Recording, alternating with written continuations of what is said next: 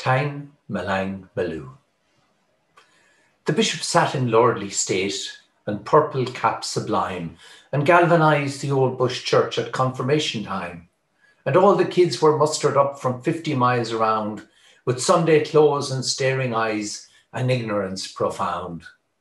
Now was it fate or was it grace whereby they yarded to an overgrown two-story lad from Tangmalangmaloo?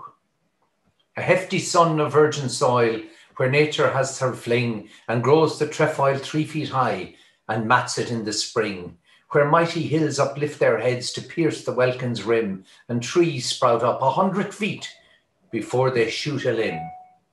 There everything is big and grand and men are giants too, but Christian knowledge wilts, alas, at Tangmalangmaloo. The bishop summoned the youngsters up, as bishops only can.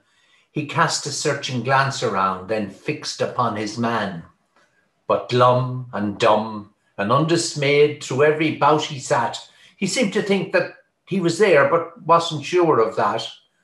The bishop gave a scornful look, as bishops sometimes do, and glared right through the pagan in from Tangmalangmaloo. "Come tell me, boy," his lordship said in crushing tones severe, "come tell me, why is Christmas Day the greatest of the year? How is it that around the world we celebrate that day and send a name upon a card to those who are far away? Why is it that wandering ones return with smiles and greetings too?" A squall of knowledge hit the lad from Tangmalangmaloo. He gave a lurch which set a shake the vases on the shelf. He knocked the benches all askew, upending of himself.